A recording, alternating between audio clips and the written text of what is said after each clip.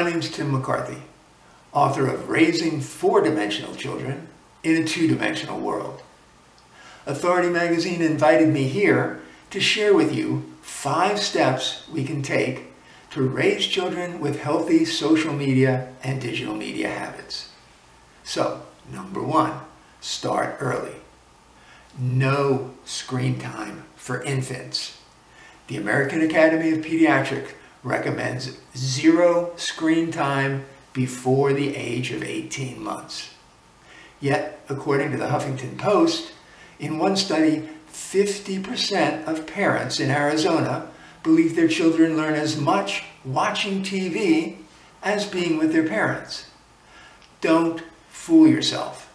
Setting them in front of a TV may be easier, but it'll not have the long-term benefits of personal interaction.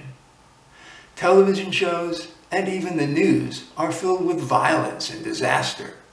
And even what's called child-friendly TV has commercials that brainwash the child into needing their products. Also, understand that supposedly educational games have little to no research to back up their claims of educational value. Number 2, limit screen time for preschoolers to 1 hour a day. And don't just hand the child a device and walk away. Using two-dimensional technology can seemingly put your child into a trance where she's so engrossed in the screen that the real world seems to disappear. Dr. Ellen Wartella of Northwestern University describes it as being hypnotized by technology, causing the child not to interact with her as she would as if she were sharing a book with her. In fact, there's research that shows that children this age have difficulty transferring the skills learned in 2-dimension into their real-world experience.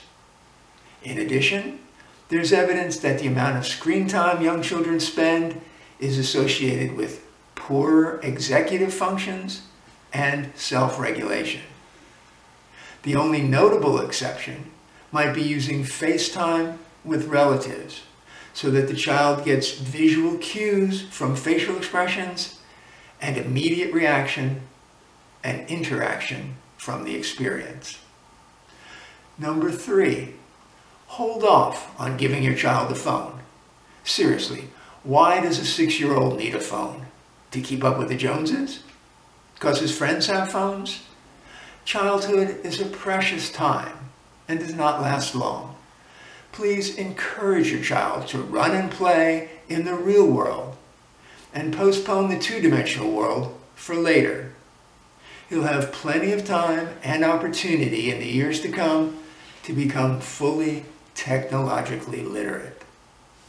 Number 4, no social media accounts until high school. Cite the rules of the social media companies and blame them. They have age limits. Be sure to install password-protected parental controls on all devices in the house, including the phone you'll eventually give your child. Insist that you become a friend or have access to all social media accounts and apps so you can monitor what goes on. Turn on location so you can find a missing phone or a missing child. Set up these rules as conditions of getting the phone or tablet or computer. It's easier to live with rules you don't like than to suddenly have privileges taken away that you thought were your rights. And finally, number 5, limit screen time, but separate work time from playtime. Schoolwork done on a tablet or computer is necessary. Encourage it, but also monitor it. Set limits of playtime that includes watching TV, gaming, social media, and texting or talking on the phone. At the beginning, you should be present during all interactions. As your child grows older, and earn some trust, you can relax the necessity for your physical presence. Negotiate with your preteen or teenager as to what would be the reasonable playtime during the week and on weekends. Arrive at a number of hours acceptable to you both, and then enforce it. Your teen will probably discover she totally misunderstood and underestimated the amount of time she spends on social media, but she'll have to accept the limits she agreed to. You can renegotiate every 6 months or so as she gets older.